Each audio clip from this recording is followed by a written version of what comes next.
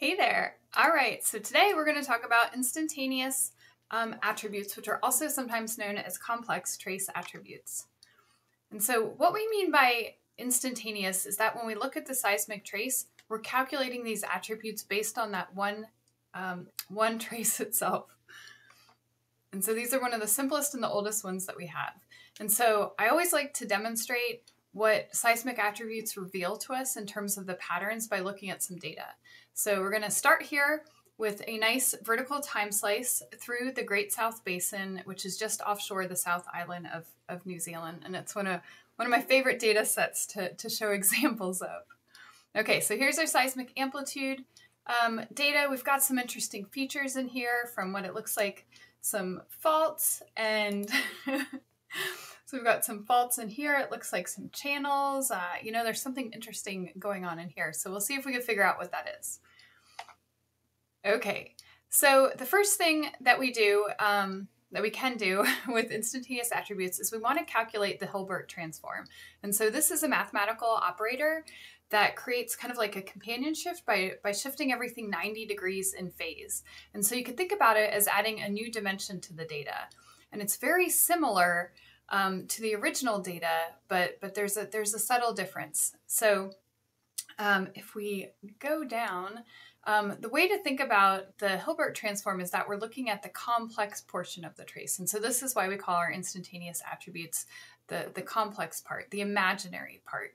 And so this is a nice figure that I like to use. I like to show where we have the actual seismic trace that we're able to observe and that we often observe, and that quadrature trace, the imaginary trace, that's what the Hilbert transform is trying to get at. There's a lot of information. So a lot of this came from Tanner et al.'s 1979 paper, which really established the foundational mathematics for deriving these instantaneous attributes. From the complex trace to the envelope, the phase, and instantaneous frequency, all of those are extracted in a similar way. And so we're going to start with looking at some of those other attributes. All right, so back to the data.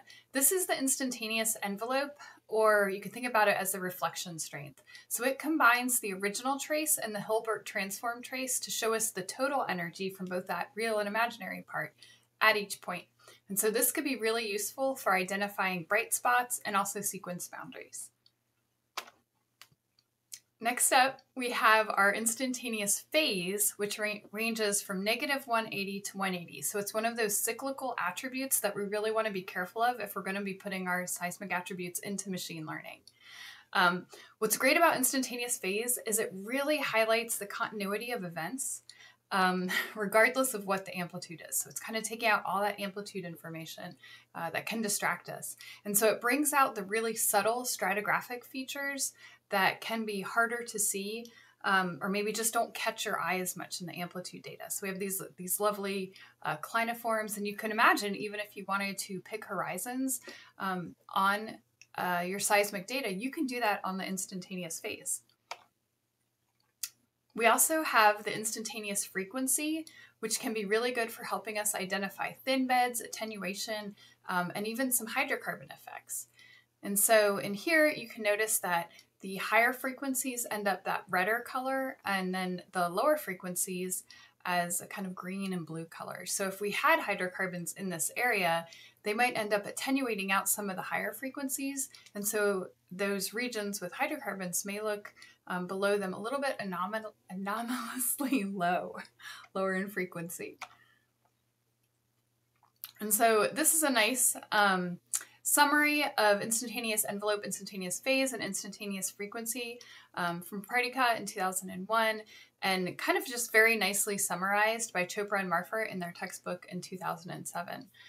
Just kind of reminding us that the instantaneous envelope is very sensitive to acoustic impedance. It can help us understand better the lithology and the porosity, hydrocarbons, and even thin bed tuning. While the instantaneous phase is great for tracking those reflector continuity like I showed you, and can help us detect unconformities and faults and those lateral changes in stratigraphy that might be a little bit more hidden or more subtle. And then instantaneous frequency is great for helping us identify abnormal attenuation, so maybe the presence of hydrocarbons, as well as the thin bed tuning. Okay, Cosine of instantaneous phase is a seismic attribute that we use a lot in my research group because it normalizes the seismic trace while also preserving the polarity information. And so it's no longer cyclical. And that means we can use it as an input into machine learning because we don't have that phase wrapping anymore. And then this one, I want to show how we can use it for seismic stratigraphy. And so this is an example by Dr. Tellez, where if we look at some of the seismic data, so this is some work he did on a prograding system, and you can see how he marked some on-lap and top-lap and some different features. And we have to spend a lot of time really looking at the seismic here, zooming in, trying to understand exactly which features are marked. But if we do the cosine of instantaneous phase, we can much more clearly do that seismic stratigraphy work because we can now see the on-lapping, the down-lapping, the top-lapping, all those sequence stratigraphic features that we're looking for a lot more easily in the cosine of instantaneous phase. Okay, so another track, so getting back on track, there's another set of instantaneous attributes called wavelet instantaneous attributes. And these were introduced back in 1989 by Bodine. And they address more the instability of the conventional instantaneous attributes by focusing on the more kind of energetic parts of the signal. So those would be like the envelope peaks and troughs. So instead of calculating attributes at every sample point, these attributes are computed more at on an envelope level. And then interpolated between the maxima and the minimum, which can also give us geologically meaningful measurements.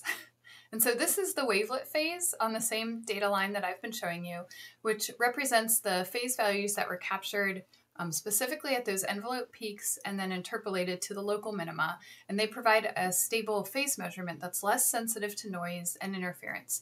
So unlike the instantaneous phase, the wavelet phase can give us a different representation of the actual seismic events.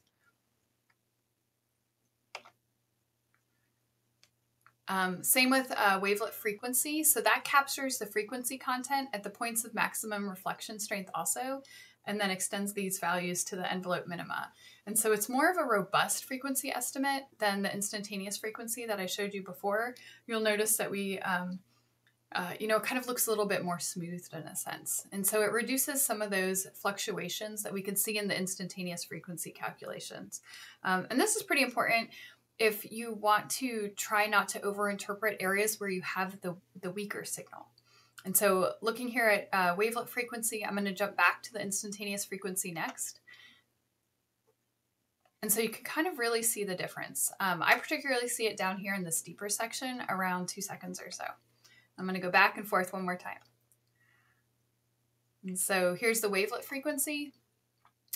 And then down here around 2 seconds, you can see in the instantaneous frequency how that noise is also getting picked up by this attribute. So in this case, if we were looking at something deeper, we may want to use that wavelet frequency instead.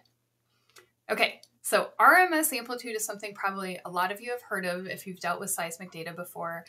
This seems to be one of the most popular seismic attributes. It's a very common mathematical algorithm that helps us understand and kind of map or quantitude the energy in the seismic reflection data. And so RMS amplitude is one of the earliest seismic attributes, kind of gaining prominence back in the 1970s. It's very computationally efficient and it has very robust results. So when we look at it, we use it a lot of times for reservoir characterization. It can help us with some structural mapping. And so the equation of it is pretty straightforward. The way it's calculated, we take a window of samples. So again, you got to think about the parameters. So you can window differently if you want to. But so you take a window of samples and then you square the value in that window, find their average and take the square root. So root, mean, squared, amplitude. So it's pretty straightforward. And so you can think about it as a way of measuring the average strength over the seismic signal. And because of the squaring, you kind of equalize out the peaks and the troughs. So you're getting a more general sense of that energy package. And so RMS amplitude is really great for a lot of reasons. It's good when you're trying to map higher amplitude packages around noisy horizons because of that squaring and then taking the square root.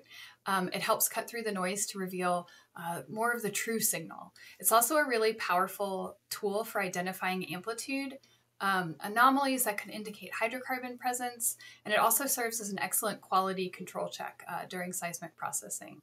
And we use it a lot in sequence stratigraphy also to help us understand variations, heterogeneities, and depositional patterns and environments. Okay, so here's an example of the RMS amplitude kind of co-rendered with seismic amplitude in more of a black and white.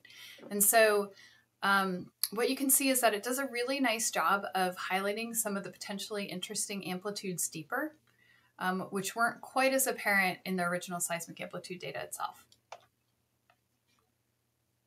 And here's an example where we calculated RMS amplitude with a slightly smaller window. So remember I talked about windowing. And so you can notice now we've got more brighter amplitudes, so those kind of brighter light greenish amplitudes, because they're not being averaged out as much because of the smaller window. And so these are things you want to think about as you're going through calculating your attributes. All right. So amplitude volume transform is a really, really fun, I think visually fun, instantaneous attribute. And I'm going to show you what it looks like. So here's an example from the Campos Basin. And so you can see how AVT helps us identify kind of this very subtle fault with more confidence. So I like it because it really, I feel like it gives us this outcrop look, like this three-dimensional aspect to it, which can help make these more subtle features really pop out. Okay, so hopefully I've showed you why we may want to use it, because you can go back and forth and look at that fault between the orange arrows and notice how it's much more prominent. We would have as seismic interpreters a lot more confidence in terms of interpreting, you know, saying like, yes, there is a fault there. So we'd have more confidence for our interpretation. Okay.